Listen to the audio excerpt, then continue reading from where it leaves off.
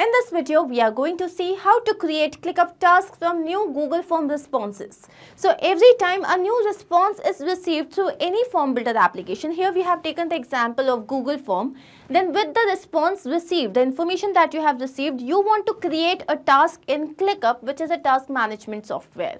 Now, how can you do that? For this, you will have to integrate the two applications, and the same thing can be done using Pabbly Connect software. Here your trigger application is Google Forms and your action application is ClickUp. Now, how can you do this yourself? Integrate and automate this entire process. To understand that, let me take you to my screen. To begin with the process, we are first going to type the URL pabbly.com/connect, and as we do that, here we have reached the landing page of this software. On the right hand side, you can see two options, sign in and sign up for free. So if you are an existing user, simply click on sign in. If you are a new user, click on this tab sign up. It won't take more than 2 minutes. And also at the time of account creation, you will get 100 free tasks. So now I'm going to click on sign in as I'm an existing user here. And here we have reached all applications page. Let's click on access now for Pabbly Connect. So as we do that, we have reached the dashboard of this application. On the right hand side, you can see a tab create workflow. Let's click on this. And another dialog box has appeared which is asking me to name this workflow. Now you can give any random name to this workflow. What is my objective here? My objective is that every time a new response is received after I filled up a form in Google Forms, then with the information received, I should be able to create a task in ClickUp. So I'm going to name it as create ClickUp tasks from new Google Forms responses. Let's click on create. Now as we do that, here we have reached another window which has got two extremely important events. One is trigger, another one is action. Triggers and actions are basically those two principles or concepts on which this entire automation works. Trigger is when this happens, action says do this. Basically action here is the response of your trigger application. Now as per this integration, my trigger application will be Google Forms. Let's click on this. And the trigger event here would be new response received. So here we have received a webhook URL which is going to act as a bridge for connecting Google Forms with Pabbly Connect. And now we have to follow the following steps. This is the help desk given. I'm going to copy this and show you what exactly you have to do. So first I'm going to take you to the Google form that I have created. Okay. So here you can see that there are a few forms that I have created. This is the new task form. And here I have got the following fields: task name, task description, then start date and due date.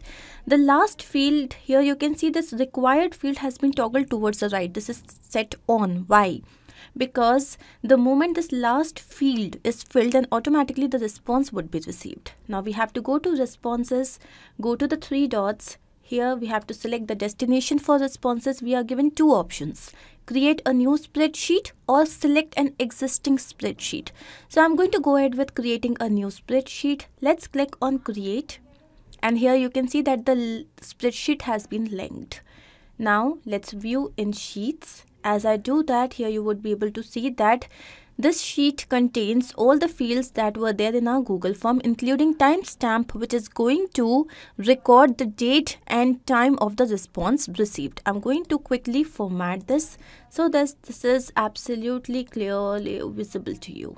Okay, so once this is done, now I'm going to go back to Google Forms, go to preview, and here I'm going to fill up this form. So let's say the task name here is appraisal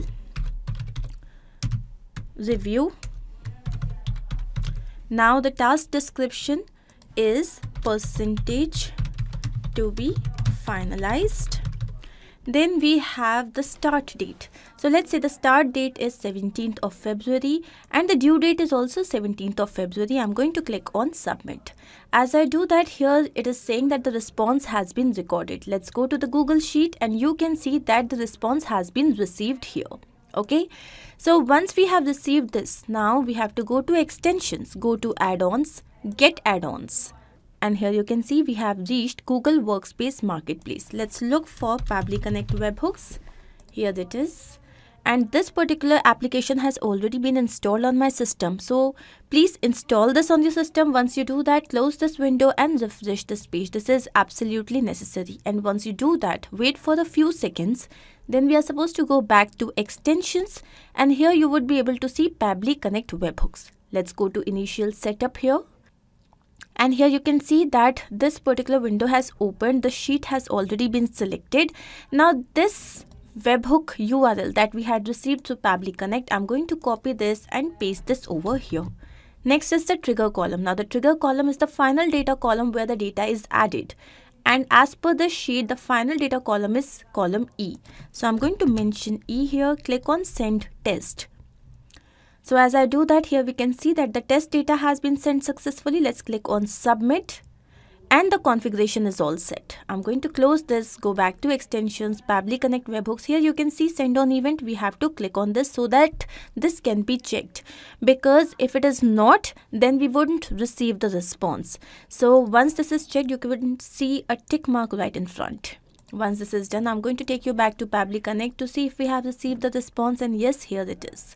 So this is our trigger column, the timestamp, task description, then we have task name, start date, spreadsheet name, spreadsheet ID, then sheet name, sheet ID, row index and due date. Once we have received this, what do I want? I want to create a task in ClickUp with the information received. So my action application here would be ClickUp. Let's click on this. And the action event here would be create task. Let's click on connect. Here Pabbly Connect is asking to connect itself with a ClickUp account. I'm going to click on add new connection. Now to set up this connection, we need the API token. And how can we receive that?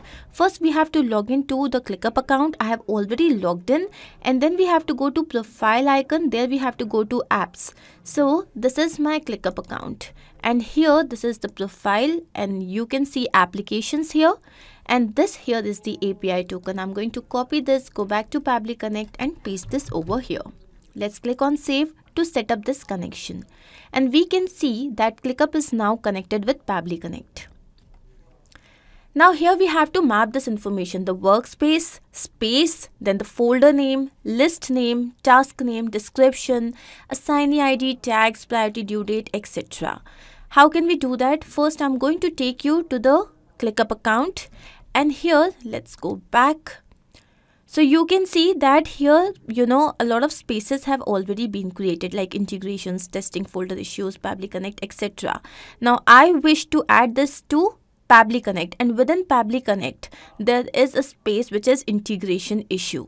Okay, so we have got integration issue. This is the list. Now I'm going to take you back to Pabbly Connect, and here first of all, this is the workspace. What is the workspace? Ashi's workspace. Okay, this has already been taken by the system. Now the space. So what is the space that I wish to add, which is Pabbly? So the folder's name here is integration. Okay, so here we have different folders. I'm going to go to Pabbly Connect. So within this folder, there is only one list, which is integration issue. We just saw that. Now the task name, how do I map this? So as I click on this, it is showing me the previous response, and here is the response that we had received. Now this is the name of the task, appraisal review. Then we have the description. So again, here is the description. Now this process is known as mapping. Why is it important? So that every time the data is received, so it can take the new data into consideration. If I had written this manually, so every time the workflow would have run, only manually written data would have been taken into consideration, no new data. That is why mapping is important. Now the assignee's ID.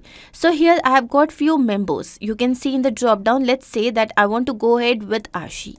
Then we have the tags. So either you can provide a new tag, or you can just write a random tag. I'm just going to leave this blank. Now the priority. So the task that I'm creating, it's a high priority task. Next we have is due date. So here we can see that the due date is supposed to be entered in milliseconds, which basically means that I have to format this date, because the date that we have received here is in a simple month, date and year format. So I'm going to click on this, add another action step. This time I'm going to choose a feature by Pabbly, which is date time formatter. And the action event here would be to format date with time zone. Let's click on connect. And now the date, first of all, the date to be mapped is, this is the start date. Okay, now what is the from format? This is very simple, month, date and year. Now what is the format that I want it to be in milliseconds? For this, I'm going to go down, and here is the millisecond format. Now I'm going to choose UTC format here, UTC format is basically Indian Standard Time plus 5.5 hours. So please choose this in UTC.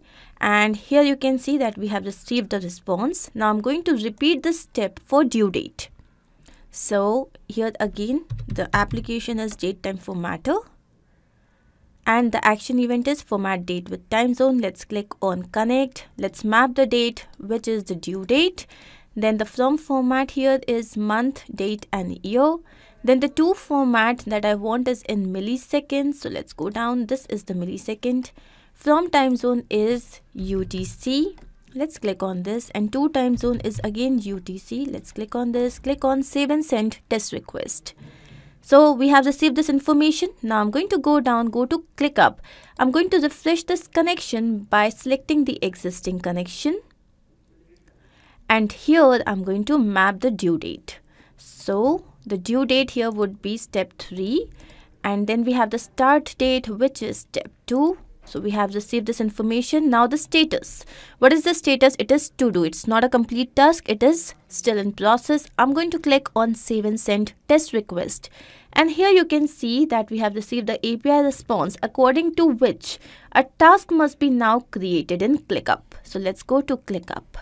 And here I'm going to quickly refresh this page. And here you can see that we have received the task. So appraisal review is the task. Let's quickly check. So the description is percentage to be finalized. The priority, which is high. Whom is it assigned to? You. So we have received this information. This is the start date and due date. This is the created date.